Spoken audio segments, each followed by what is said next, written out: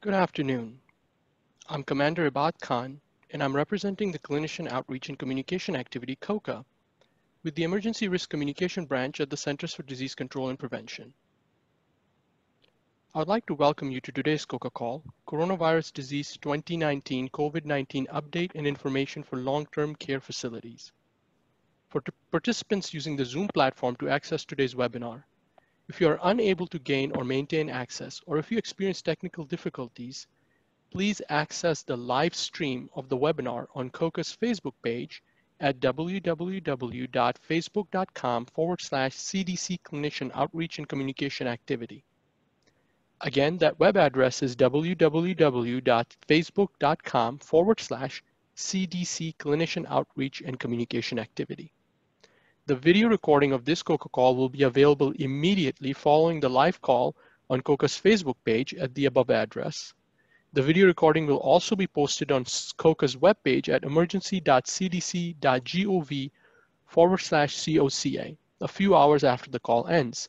Again, that web address is emergency.cdc.gov/COCA. Continuing education is not provided for this COCA call. After the presentation, there will be a Q&A session. You may submit questions at any time during the presentation through the Zoom webinar system by clicking the Q&A button at the bottom of your screen and then typing your question. If we are unable to ask the presenters your question, please visit CDC's COVID-19 website at www.cdc.gov/COVID-19 for more information. You may also email your question to coca@cdc.gov. For those who have media questions, please contact CDC Media Relations at 404-639-3286 or send an email to media@cdc.gov. If you're a patient, please refer your questions to your healthcare provider. Also, please continue to visit emergency.cdc.gov/COCA over the next several days as we intend to host COCA calls to keep you informed of the latest guidance and updates on COVID-19. In addition to our webpage, COCA Call announcements for upcoming COCA calls will also be sent via email, so please subscribe to coca@cdc.gov to receive these notifications. Please share the invitations with your clinical colleagues. For instance, we intend to hold a COCA call this coming Monday, March 23 at 2 p.m. Eastern, where the topic will be COVID-19 and guidance on underlying medical conditions. Additional information will be shared via email call announcements and should be posted shortly on the COCA Call webpage at emergency.cdc.gov/COCA. I would now like to welcome our two presenters to today's COCA Call. Our first presenter is Dr. Brendan Jackson, a medical epidemiologist from the COVID-19 response clinical team at CDC. Our second presenter is Lieutenant Commander Kara Jacobs-Slifka, a medical officer from the COVID-19 response clinical team. Now our first presenter, Dr. Jackson, please proceed. Thank you and good afternoon, and thanks to everyone for joining. So over the next hour, we'd like to share what we know about preparing for and managing COVID-19 in long-term care settings. And as our country faces this unprecedented pandemic, we know that you're on the front lines of protecting some of the most vulnerable people in society. So our goal this afternoon is to summarize the best and most up-to-date information we have available to inform your decisions. I'm going to discuss clinical aspects of COVID-19 relevant to long-term care settings. My colleague, Dr. Jacobs-Slifka, will then discuss how facilities should be preparing, including actions to prevent spread. So over the next 15 minutes, I'm going to cover a brief update on COVID-19, provide an overview on COVID-19 clinical presentation and course, including mortality and risk factors, focusing specifically on long-term care, and discuss management and treatment. I should point out this next slide is my only slide, so please don't be concerned if slides do not advance. If you go to the next slide, that'd be great. So on to the brief update on COVID-19 in the U.S. As you all know, the coronavirus is now spreading in communities in many states. To date, thousands of cases have been reported in the United States, including from nearly every state, although we know that many cases are probably going undiagnosed. We expect many more cases to occur in the coming days and weeks. Social distancing is now essential to reduce spread and save lives. For example, the federal government now recommends that everyone avoid social gatherings in groups of more than 10 people and avoid discretionary travel. CDC has more guidance on community mitigation strategies and other topics, including clinical management, on the CDC website at www.cdc.gov/COVID-19. Please also consult your local and state health departments for more information. All right, well, our experiences with long-term care facilities in Seattle and elsewhere suggest that the virus can spread rapidly in long-term care facilities and have a relatively higher mortality than among the general population. So first, I'm going to talk about recognizing possible COVID-19 to help protect residents and staff. So in the clinical presentation, most of our information about how it presents and progresses is based on reports from Asia and the early US experiences. So first, how long does it take from someone coming in contact with the virus to getting symptoms? This is also known as the incubation period. Typically, it's about 4 to 5 days, but it can be as short as 2 days in some people and up to 14 in others. We don't yet know how much spread happens from asymptomatic people, but we do think that most transmission happens when people are having symptoms. All right, so what about signs and symptoms? Some people, we don't exactly know what proportion never get symptoms and are asymptomatic. Others might have non-specific symptoms, just not feel quite right. But for those who develop symptoms, COVID-19 is often a flu-like illness, with over 3/4 having fever, over half having cough, and a smaller proportion having things like muscle aches, fatigue, and sore throat. A small percentage of people have experienced GI symptoms, things like diarrhea and nausea, before getting fever and respiratory symptoms. Now, based on what we know so far, most, or about 80% of people, have mild symptoms. It's important to know that COVID-19 seems to progress to severe disease much more often than seasonal influenza. One thing to note is that most adults do not get a runny nose, known as rhinorrhea. That said, people might have a runny nose if they have COVID if they also have an infection with a virus that causes something like the common cold. Now, for many, symptoms run their course in about a week and start getting better. But in others, things can get worse, leading to severe shortness of breath, pneumonia, and something called acute respiratory distress, referred to as ARDS, where the lungs fill with fluid. We want clinicians to know that people may not develop shortness of breath until they've already been sick for several days. We've seen this on numerous occasions, or even into their second week of illness.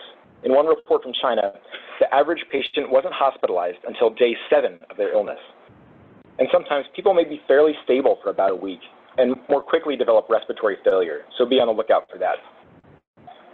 Now, of people who've been in acute care hospitals, about 20 to 30% have required intensive care for respiratory support, ranging from high-flow oxygen to non-invasive ventilation like BiPAP, or even mechanical ventilation with a breathing tube. One thing to note is that non-invasive ventilation like BiPAP requires close monitoring, as some patients will eventually progress to needing mechanical ventilation or like an intubation. So moving on to mortality and risk factors, I think it's widely known that older people and those with serious chronic medical conditions are at higher risk of death, which is one of the reasons that long-term care facilities need to take COVID-19 so seriously. Now, among hospitalized patients in China, about 1 in 500 people in their 30s died, versus about 1 in 12 people in their 60s, and about 1 in 7 people in their 80s. So you can see that change with age. We need more information on which conditions, chronic conditions, place people at the highest risk, but the following conditions here probably increase that risk. Things like chronic lung disease, heart failure, diabetes, certain neurologic conditions, weakened immune systems, like including from certain drugs, like biologics or from chemotherapy, cirrhosis of the liver, kidney disease requiring dialysis, and potentially extreme obesity or a body mass index of over 40, but we're still learning more about these things. People who die from COVID-19 often have respiratory failure from pneumonia, ARDS that I was talking about. We're also seeing that some patients, in addition to that, may develop septic shock and damage to the liver, kidney, heart, and other organs. A few items on laboratory findings. There's nothing that's really clear early in the disease that says for sure whether this is COVID-19 or not. We do see that there's a low lymphocyte count is common in critically ill patients, but it might not always be present. Patients often later in the illness will have an elevated white blood cell count, but early on they may be low, high, or normal. And again, later they might have things like elevated liver enzymes or lactate dehydrogenase, LDH. Those are maybe predictors of worse outcomes, but early on, again, it's not as obvious. It's also important to know when it comes to laboratory testing that some studies have found that SARS-CoV-2 infection, that's the virus that causes COVID-19, has been seen together with other respiratory viruses, including influenza. So just because you have one doesn't mean you can't have another. Now, on imaging, patients often will have a normal chest X-ray earlier in their illness. If they're getting shortness of breath, they may develop other findings on X-ray like infiltrates, bilateral lung infiltrates, or even consolidation and ground glass opacities on chest CT, although that's not universally seen. Okay, now here's a few special considerations when it comes to long-term care. First, both residents and older visitors have had mortality rates substantially higher than the general population, making infection prevention and control all the more important. Second, when it comes to signs and symptoms, please educate your staff on what those signs and symptoms are and their critical role in protecting residents. And finally, not everyone with COVID-19 will have a fever. We all know that older adults, especially those with severe medical conditions, don't always display typical responses to infection. So that said, the early symptoms of COVID-19 in these patients may be a little bit vague, things like confusion or just generally malaise or not feeling that well. So here's a couple things that you can do. If the virus that causes COVID-19 is spreading in your community, consider checking on residents more frequently than you otherwise would. You can ask residents if they feel feverish or have symptoms of respiratory infection on admission, and then at least daily. On skilled nursing units, facilities could consider adding pulse oximetry to vital signs if they don't use it already. And even on long stay units, residents should be closely monitored, at least daily, for signs and symptoms of illness, including checking their vital signs and pulse oximetry. Finally, assisted living facilities should also increase their vigilance for symptoms among their residents and create a process for monitoring temperature and pulse oximetry at least daily if possible. If a resident develops even mild symptoms, we suggest you monitor more frequently. Pay particular attention to increases in temperature, even if not meeting the true criteria for a fever, and in their heart rate, or a decline in oxygen levels by pulse oximetry. Now, if a case of COVID-19 is found in your facility, we recommend instituting at least twice daily vital signs and clinical evaluation, at a minimum being temperature, heart rate, and pulse ox, to see if anyone else is getting sick. Also consider COVID-19 testing and hospitalization for older adults with concerning changes, even if they lack typical fever or respiratory symptoms. So this enhanced monitoring can be critical because nursing homes have reported that residents have developed respiratory failure quickly after seeming pretty well during an initial mild illness. We don't know if this is because the disease came on suddenly in them or whether illness had been present for a little while but it's hard to detect. It's also important for healthcare providers to have discussions with residents and families about their goals of care. This is true anytime, and including about the end of life. If a resident has expressed a desire to avoid hospitalization or intensive care, that information should be clearly recorded. So now on to management and treatment. Currently, there's no licensed antiviral drugs for the treatment of patients with COVID-19, and so management and care is generally supportive. One thing to note in an older population or those with comorbidities is to use caution with intravenous fluids if patients are having respiratory distress, since older patients are more susceptible to having volume overload and pulmonary edema, or some of that fluid ending up in their lungs, which can worsen their breathing. Another thing to note is that although secondary infections, infection on top of the COVID-19 from bacteria or a fungus or something like that, have not been seen that widely, they do happen in COVID-19, so be on the lookout for those, including for drug-resistant infections.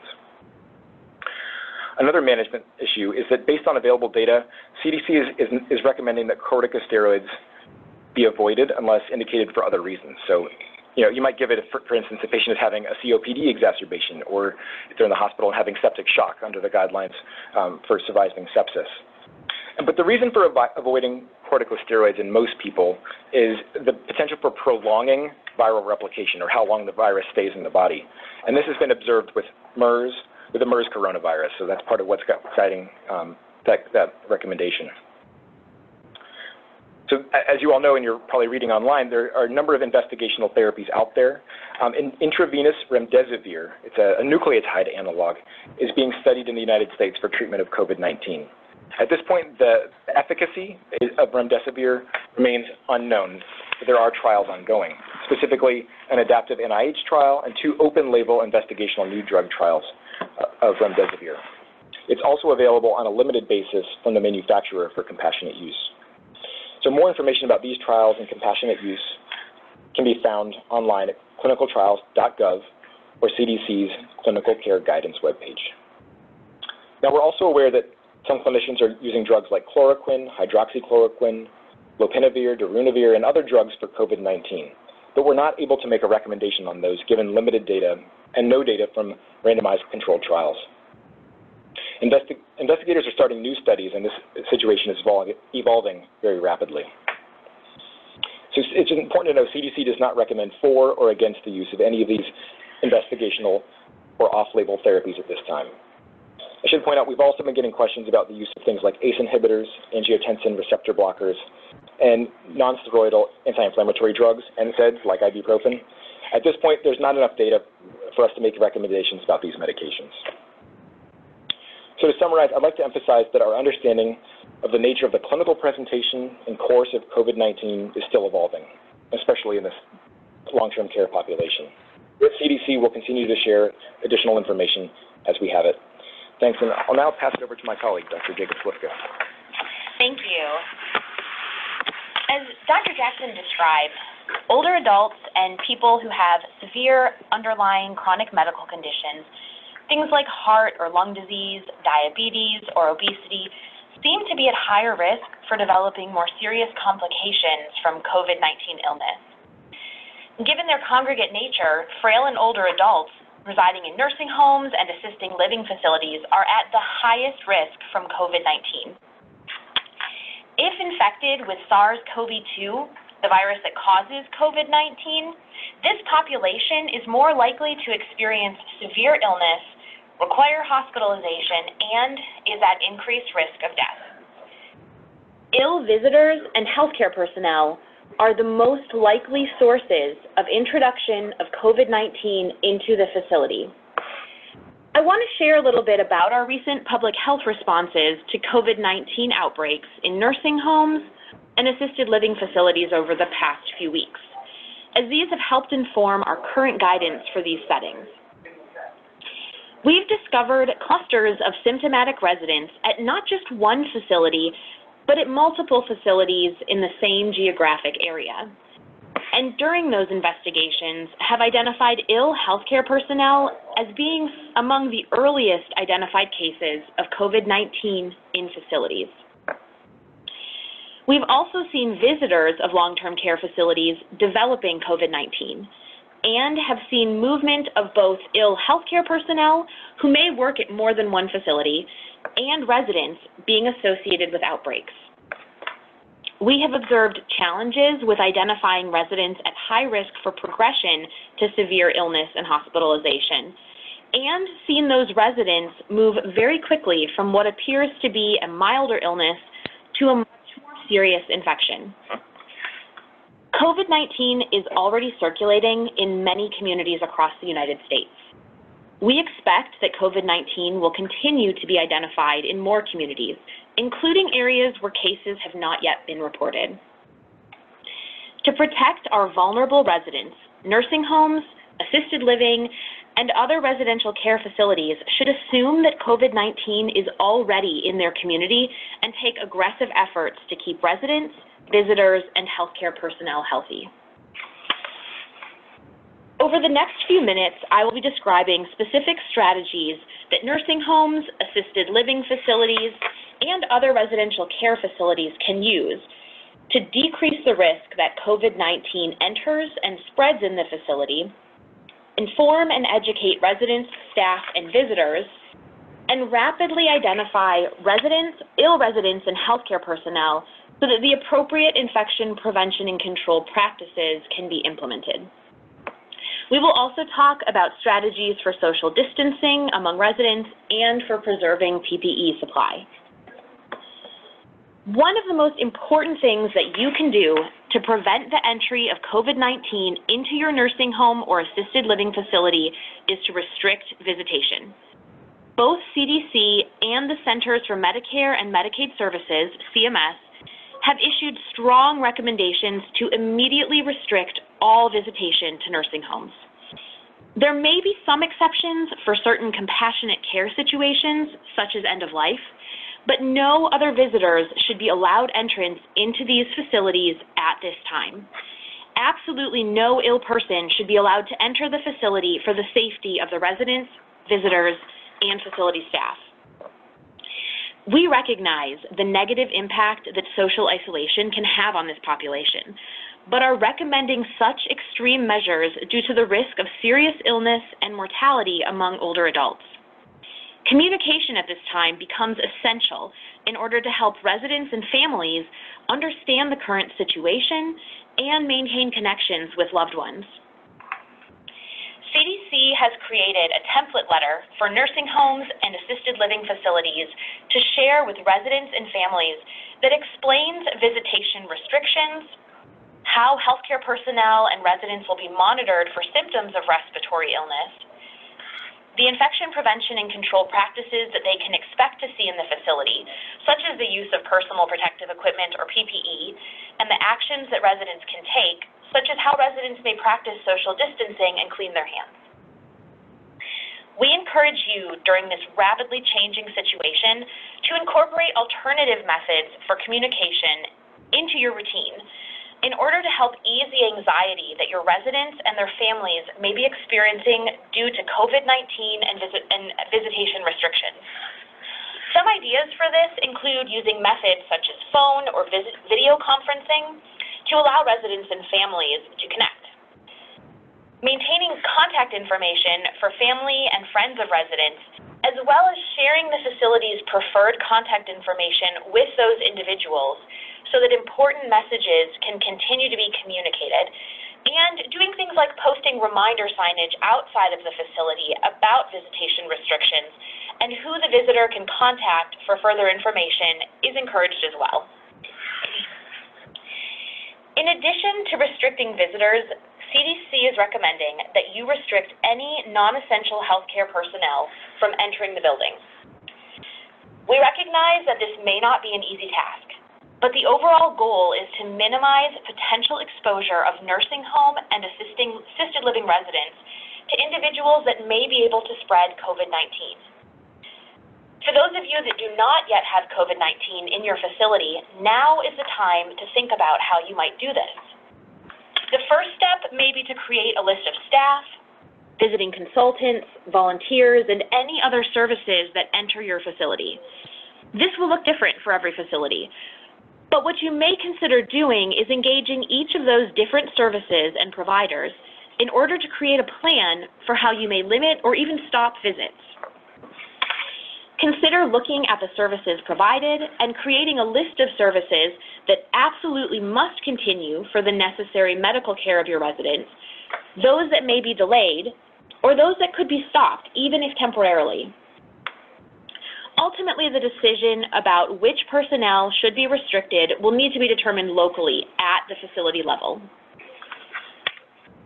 We do have numerous resources available on the CDC webpage with an abundance of information that can be used to educate both facility-based and consultant personnel on COVID-19. We encourage you to check it out and also to create a communication chain with your staff so that you can rapidly disseminate any messages. Social distancing of residents is another challenge, but very important strategy for preventing the spread of COVID-19. Although activities and socialization are so important for these adults, CDC is recommending that group activities are canceled, and residents try to maintain a distance of at least 6 feet apart from one another. Since communal dining involves many residents and facility staff in the same place at the same time, communal dining should be halted. However, residents must continue to be safely fed, so resident needs may dictate exactly how your facility implements dining for the immediate future. We encourage you to find creative ways to continue to keep your residents active and engaged and share those ideas with one another. As I've mentioned, we have learned from current outbreaks that ill healthcare personnel are one of the ways that COVID-19 can enter nursing homes and assisted living facilities. Actively monitoring both residents and healthcare personnel for fever and symptoms of respiratory infection is a vital component of preventing spread of COVID-19 by rapidly identifying illness so that appropriate infection prevention practices can be implemented. The well-being of your facility staff is essential to the continued care of your residents. In order to keep residents and healthcare personnel healthy, facility staff must have the ability to stay home when they are ill. Staff should regularly monitor themselves, even when they're not working, for fever or symptoms of respiratory infection. And when staff come to work at the start of their shift, they should have their temperature taken along with symptom screening. Ill staff who are identified throughout the workday should immediately stop what they're doing, put on a face mask, notify the facility, and go home. All residents should be assessed at least daily for symptoms of respiratory infection, including sore throat, shortness of breath, new or changed cough, in addition to having their temperature checked. As soon as an ill resident is identified, that resident should immediately be restricted to their room. If the facility has a respiratory protection program with fit-tested staff and N95 or higher-level respirators, a respirator can be used. Otherwise, healthcare personnel should use gloves, gown, face mask, and eye protection for the care of any resident with an undiagnosed respiratory infection, which includes any resident with suspect or confirmed COVID-19. Healthcare personnel should perform frequent hand hygiene, clean and disinfect environmental surfaces, especially high-touch surfaces and shared equipment, and the universal use of face masks should be considered. It is extremely important that nursing homes, assisted living, and other long-term care facilities notify the health department for residents with severe respiratory infection, or if they identify a cluster of residents and or healthcare personnel with new onset respiratory symptoms. Should a resident require a higher level of care, such as needing to be transferred to an acute care hospital, the receiving facility, EMS, or transport service, and the health department should be notified. We are currently facing serious PPE shortages across the country. Assess your inventory now so that you have an idea of what PPE you currently have available. Know your health department and your healthcare coalition contacts so that you're able to reach out about the availability of additional PPE as necessary. Now is not the time to be expanding your use of PPE. Now is the time to talk about and educate your staff on ways to preserve your PPE supply.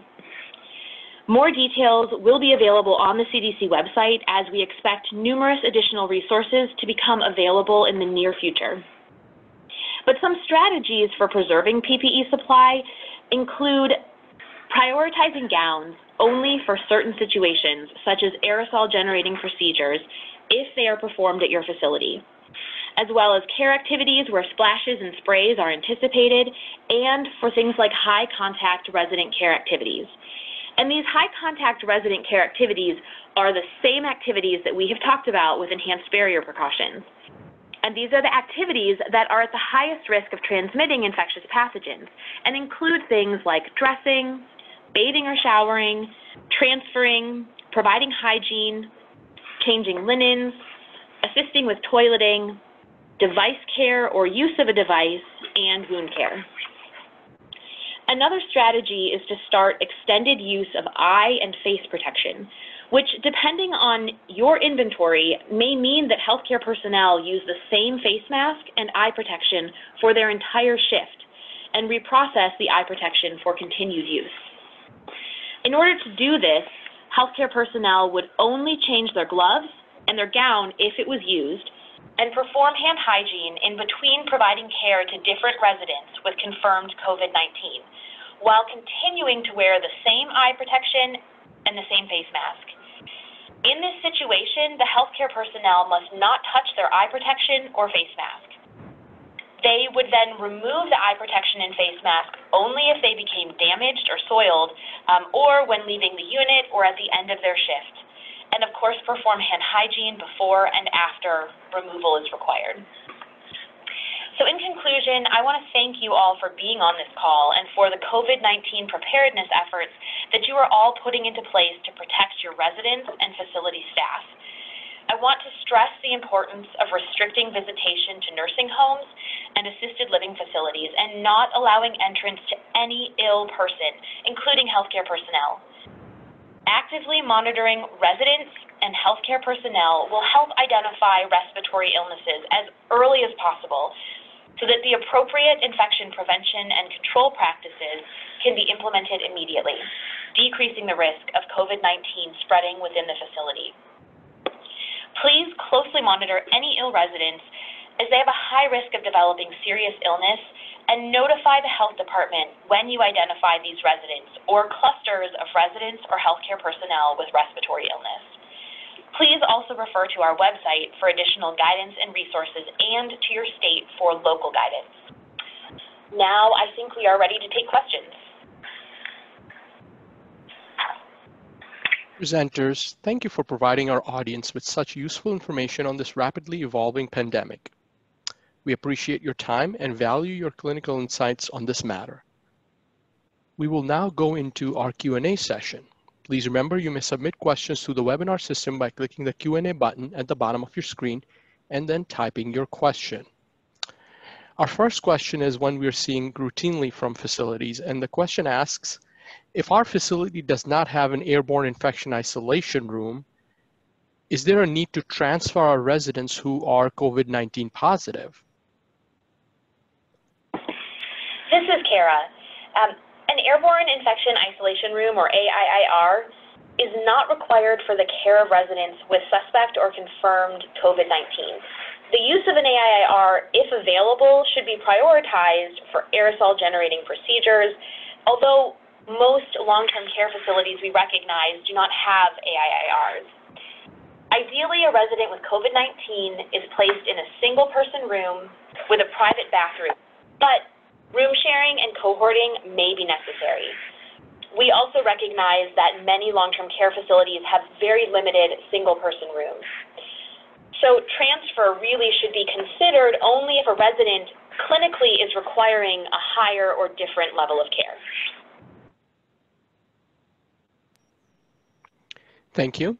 Our next question is sort of a compilation of a common one we have seen, and that question is asking, what is your best recommendation for what we should do if we have a resident that we think might have COVID-19? And this is Kara again. If you're suspecting that a resident may have COVID-19, you should move that resident to their room and close the door. The resident should stay in their room, although continue to be monitored with staff wearing gloves, gown, face mask, and eye protection. Notify the health department immediately. And if the resident must leave the room, they should wear a face mask and perform hand hygiene. And I just wanted to mention, just in terms of, we also get asked, do we need to send the person to the hospital if they've got COVID-19? And I just want to emphasize that the decision about whether to hospitalize someone should really be based on their clinical status, on a clinical assessment of their need for additional care, and not really based on just whether they have a coronavirus infection alone, because a lot of people are going to have fairly mild infections. Now, again, like we said before, keep in mind that there are some residents who have mild illness initially and seem fine, and then they actually will get worse over time. So that's why we're talking that monitoring is so important. Thanks. Thank you. Our next question is a frequently asked question, and the inquirers are asking, how can they figure out how to get the test for COVID-19? Yeah, that's a great question. So clinicians may be able to access testing through a network of state and public health labs, and you can direct those questions to your state health departments. We know that there's some shortages right now. An increasing number of clinical labs are receiving FDA authorization for testing under this emergency use authorization. And so they are and are expected to roll out even more volume of testing for COVID-19. So what facilities can do is, you may have done this already, is contact your existing laboratory vendor, find out if they have that test available or if there's a way to get it through them as well. Thanks. Thank you. We have multiple follow-up questions on the topic of testing. So first question asks, what clinical samples are best for testing for COVID-19? So in terms of which clinical samples to collect, for initial testing, CDC recommends a single nasopharyngeal, so an NP swab up the nose, deep inside in the nose for testing. Clinicians can also choose to swab both the nasopharynx, deep inside the nose, or the oropharynx, back in the back of the mouth, and combine those swabs in a single tube for testing. Although, given limited supplies, it may just be better to stick with the nose. For patients that develop a productive cough, sputum can be, in certain cases, submitted for testing. It may have higher sensitivity. It's not required. I want to mention, though, that, and I don't know if facilities, long-term care facilities would be doing this, but we don't recommend inducing sputum if people aren't producing it already, since that can generate more aerosols and potentially increase risk of infection to others. For some of you I know have ventilator units. If you have patients that are intubated, bronchoalveolar lavage, basically putting down a tube and a wash down the windpipe, or tracheal aspirates can be collected for testing. And those may have a little bit of increased sensitivity in those populations. And I also want to point out that patients might have a negative test early on in illness, and that repeat testing, if that's available to you after a day or two, if their symptoms continue to worsen, that might actually be a little more sensitive in picking up the virus that causes COVID-19. So another follow-up question is, so if a resident does test positive for another respiratory virus, does that exclude COVID-19 as a cause of illness? Can you elaborate on that, please? Sure, it's a great question, and I know early on when testing was particularly limited, it may still be going on in some places, that they needed to sort of conserve the number of tests that were available, and so if somebody had a positive test for another virus, that would prompt them not to look for the COVID-19. What we're seeing from international data and a little bit now in the U.S.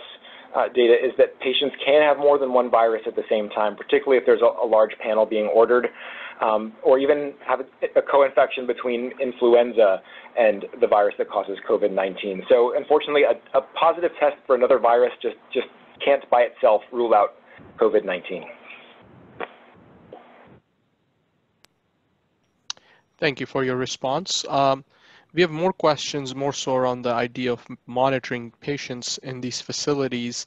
And the questions ask, how do you decide which residents should have increased monitoring? And if there is such a thing as that, then are you basing that on the individual signs and symptoms, or is it a comprehensive sort of knowledge of what's going on in the community as far as spread is concerned? Yeah, that's a good question. It's good to drill down on that a little bit more. Well, I think what we're concerned about at this point is that community spread may be present nearly everywhere in the U.S., or it has the potential to be everywhere. We don't have a good handle on all of that. And so given that it probably makes sense for facilities, as best they're possible, to actively monitor all residents for these types of symptoms and check their vital signs on admission, so when they arrive at the facility, and at least daily. So again, checking for fever, respiratory symptoms, the skilled nursing units and long-term stay units, that would be great if they could measure vital signs as well as pulse oximetry daily after that. And that may be more of a challenge for assisted living facilities, but it'd be good to create a process to check those vital signs and for symptoms daily as well. Now, if a resident has even mild symptoms, it would be good to monitor them at least twice daily to make sure that any disease isn't getting worse. Now, we know there's all kinds of illnesses that can cause mild symptoms, a little bit of confusion and a low-grade temperature. Not all of that is, of course, COVID-19, but it's wise, given where we are right now, to monitor people more frequently. And then certainly if there has been a case of COVID-19 in your facility, it would be good to monitor all residents at least twice daily. Thanks. Thank you for that. We're getting a lot of questions about personal protective equipment, and first question asks, you mentioned obtaining more supply and more opportunities for personal protective equipment. You hinted at some possible changes on the horizon. If a facility is running short on their supply of PPE, where can they obtain more supply? Can you give more information? This is Kara. PPE supply is running very low in the United States. And so it's important to assess your inventory so that you have an idea of how much PPE you have. And if you are unable to obtain more PPE from your suppliers, or if you're a part of a corporate group and you are unable to obtain additional PPE through that group, you should reach out and contact your health department and your healthcare coalition as a next step. It's also, this is also why I was describing and encourage you to educate your staff about strategies for preserving the PPE that you do have. Thank you for that. Next question asks, along with PPE and other such measures, how can I best prepare my facility for COVID-19? This is Kara, and I want to use this question to put a plug-in for a preparedness checklist that we do have available online. It's on, so if you, there is an abundance of information on the CDC website, but if you go in and navigate to the information for long-term care facilities that I believe is under the healthcare facilities section, there will be a link to a checklist on the Preparing for COVID-19 Long-Term Care Facilities nursing home page. And that's that page that we provide specific guidance to long-term care settings. And there is a checklist that's available that you can print and walk through and will help you develop a preparedness plan, which includes information about communication. There are places where you can fill in contact information for people that may be useful for you to be able to reach quickly. There is information about education, monitoring residents and healthcare personnel, infection prevention, supplies, staffing shortages, and many other things that will help your facility to work on different pieces of that preparedness plan to get you as ready as possible. Thank you for that. Next question asks, what do you suggest should be done for residents of these facilities if they test positive for COVID-19? Do they need to be hospitalized? Yeah, no, that's a good question. This is Brendan again. We were talking about that a bit earlier. I think that, our recommendation is really, it's based on the clinical status, almost as you would for any other disease. Kara already touched on some of the infection prevention and control recommendations or interventions that need to go in place, largely related to PPE. But it really comes down to a clinical assessment of whether that patient needs additional care that a hospital can provide. If the patient is clinically stable, has mild illness, at that point there's really no need for hospitalization. But increased monitoring is always a good idea. Thank you. We're getting more follow-up questions on PPE. And our inquirer wants to know, can you please explain what you mean by preserving or optimizing PPE, some strategies that you could share? Sure, this is Kara again. So when we talk about preserving or optimizing PPE, we're referring to strategies to prolong the limited supply of PPE. And so these strategies may differ depending on the type of PPE and on the situation, but they include things like extended use of PPE, selected use, and reuse of PPE. And there will be more detail coming from CDC specifically on this and on different types of PPE and how we can optimize their use in the face of supply shortages. And I would expect to see this information soon coming from CDC and on our website. Sounds like that's going to be really important information since this is going to be something new that is any recommendations that haven't been made before. Definitely. And once we have this information available, we will definitely be working on reaching out and sharing this information with partner groups and helping to disseminate this to all of you.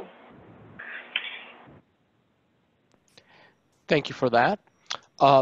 We have more questions about monitoring, but this time the focus seems to be on the actual healthcare personnel at the facility. Can you explain what you mean when you say actively monitor healthcare personnel, and what are some ways that a facility can do that? Yes, this is Kara again. When we say that we want you to perform active monitoring of healthcare personnel, in addition to healthcare personnel monitoring their own symptoms throughout the day, whether they're at home or at work, we want them to check their temperature each day at the start of their shift and report any symptoms of respiratory infection. This is something that can be worked out at your facility in terms of how you will go about doing this, but we do also have some resources online, again, that you can access through the long-term care information.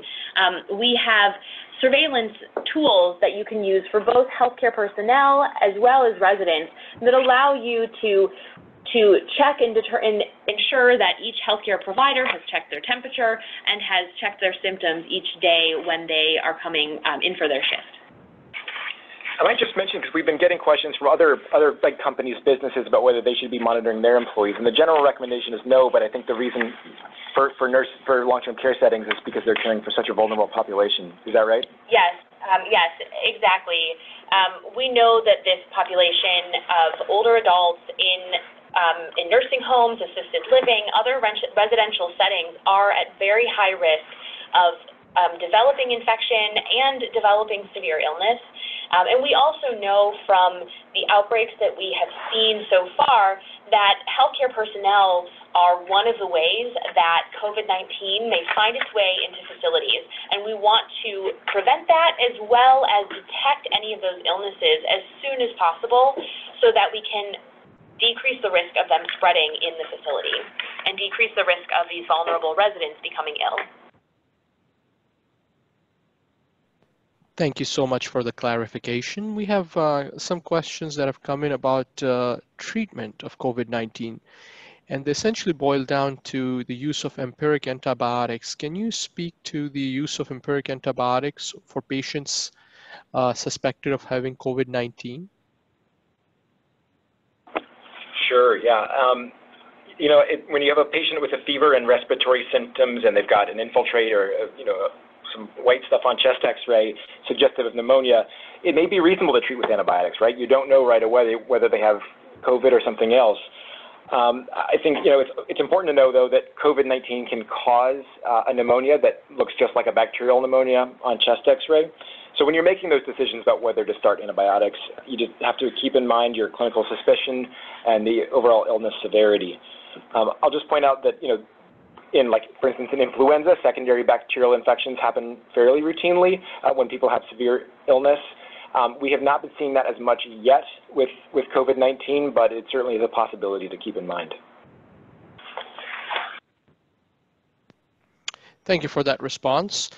We have facilities asking generally, how do you evaluate your cleaning agent if it will work against the virus that causes COVID-19? This is Kara. I'll comment on that. So I think, first of all, you should be using an EPA-registered hospital-grade disinfectant. And there is additional information online in a couple of different sections within our infection prevention and control guidance, as well as within some of the checklists and the long-term care guidance that we have available that refers you to the EPA website for the EPA-registered disinfectants that have qualified under the EPA's Emerging Viral Pathogens Program for use against the SARS-CoV-2. I also want to comment on the use of cleaning and disinfecting both of high-touch surfaces throughout your facility and ensuring that this is frequently being done, as well as cleaning shared resident equipment. And I'm talking about things like blood pressure cuffs and things like Hoyer lifts, any kind of equipment that might be moved from resident to resident or possibly in different locations within your facility. Those things should be cleaned immediately after they're used with a resident and before they are used on another resident. So making sure that you have appropriate cleaning agents, but also that staff and housekeeping have access to them so that they are able to use them frequently.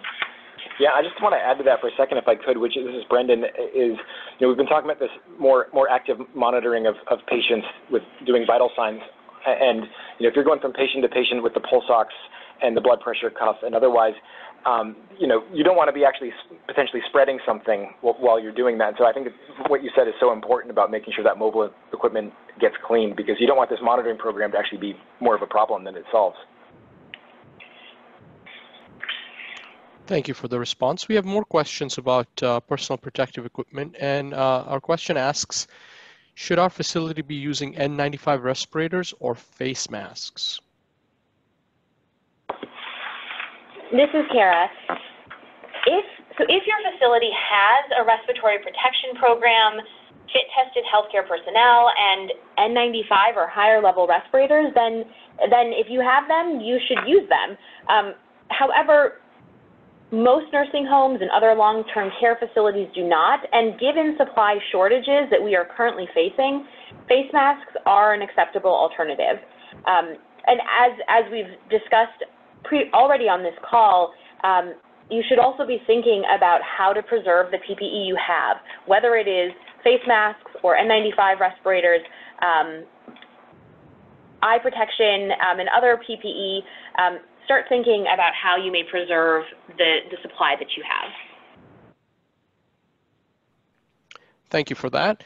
And a follow-up question on that is, can you further elaborate and give more information about how to extend the use of face masks? Sure, this is Kara again. So there will be additional material available through CDC and on our website, but one strategy for extending the use of face masks is to keep that face mask, to use that same face mask, possibly for an entire shift and for the care of multiple residents, provided that healthcare personnel is able to avoid touching the face mask and the face mask isn't getting damp or soiled.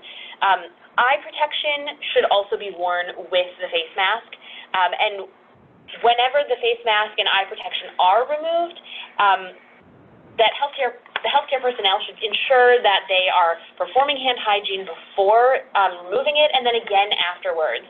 And to further extend the use of eye protection, the eye protection can be reprocessed and used again. Thank you. Our next question asks about hand sanitizer. If our facility is running out of alcohol-based hand sanitizer, should we be switching to soap and water? This is Kara. We have definitely heard about shortages of alcohol-based hand sanitizer. We've heard reports of this running low in some parts of the country. So if you have it, we definitely recommend that you use it. However, make sure that you have soap at your sinks, that you have paper towels at your sinks, and that you have a trash can or garbage nearby so that staff are able to continue to perform hand hygiene before and after resident care using soap and water. Thank you. Question asks that you had briefly mentioned the use of investigational therapies. Can you please talk about a little bit more about investigational therapies and what other therapies are being tested right now? Sure. Yeah. So I mentioned that investigational drug remdesivir. Like I said, there is an adaptive NIH trial that's underway. There's a couple open label trials that are, they're not blinded trials going on as well, and it's also available for compassionate use on a limited basis. There are trials outside the U.S. studying things like the HIV medicine, lopinavir, ritonavir. I think others are looking at other HIV medications. Some are looking at drugs that are inhibiting part of the immune system in hopes that will work. One would be sirolimus, an IL-6 inhibitor, and another is looking at hydroxychloroquine in a way that may just modulate the immune system and make it harder for the virus to enter. However, I think the issue is, at this point, we don't have solid data on any of these, and so that's why CDC is not able to make a recommendation one way or the other on their use. Thank you. We have a question asking if my facility should be performing COVID testing? This is Kara. I know Dr. Jackson has commented a little bit on testing already, but I wanted to step in and mention that although the approach may change by state and local area, currently, if you suspect that a resident in your facility has COVID-19, or if you are identifying severe respiratory illnesses or clusters of respiratory illness in staff or healthcare personnel, our recommendation is that you immediately contact your health department for further guidance, and testing will be among the many things that they discuss with you. Thank you for that. And we have time for one last question, and this is sort of a common question we're seeing, that if we have residents in our facility that are on hospice and have requested the presence of their family members, how do you recommend we handle those family member visits? This is Kara, and I first want to comment that we understand how difficult a visitation restriction is for all who are involved, and have thought and talked with different facilities about how this may be implemented. For individuals who are at end of life, this is something that should be handled on a case-by-case basis with a facility, but should a visitor be granted permission or considered permission for access to the building during an end-of-life situation, the visitor should first be screened for fever and symptoms of respiratory infection, because we really do not want anyone who is ill to be coming into long-term care facilities. However, if a visitor is entering the building, they should be provided a face mask. They should be instructed to frequently perform hand hygiene, and their visit should be limited to a specific location in the building. That may be the residence room, or it may be another location that's designated by the facility. But this is the general guidance that we are providing, but we encourage facilities to think about this and talk about this with their residents and family members. Thank you so much. On behalf of COCA, I would like to thank everyone for joining us today, with a special thank you to our presenters, Dr. Jackson and Lieutenant Commander Jacob Slifka. The video recording of this COCA call will be available immediately following the live call on COCA's Facebook page at www.facebook.com/CDC Clinician Outreach and Communication Activity. Again, that web address is www.facebook.com/CDC Clinician Outreach and Communication Activity. The video recording will also be posted on COCA's webpage at emergency.cdc.gov/COCA a few hours after the call ends. Again, the web address is emergency.cdc.gov/COCA. Please continue to visit emergency.cdc.gov/COCA over the next several days, as we intend to host COCA calls to keep you informed of the latest guidance and updates on COVID-19. In addition to our webpage, COCA Call announcements for upcoming COCA calls will also be sent via email, so please subscribe to COCA@cdc.gov to receive these notifications. Please share the invitations with your clinical colleagues. As stated earlier, we intend to hold a COCA Call this coming Monday, March 23rd at 2 p.m. Eastern Time, where the topic will be COVID-19 and guidance on underlying medical conditions. Additional information will be shared shortly via email call announcements and should be posted shortly on the COCA Call webpage at emergency.cdc.gov/COCA. To receive information on upcoming COCA calls or other COCA products and services, join the COCA mailing list by visiting the COCA webpage at emergency.cdc.gov/COCA and click on the Join the COCA mailing list link. To stay connected to the latest news from COCA, be sure to like and follow us on Facebook at facebook.com/CDC Clinician Outreach and Communication Activity. Again, thank you for joining us for today's call, and have a great day.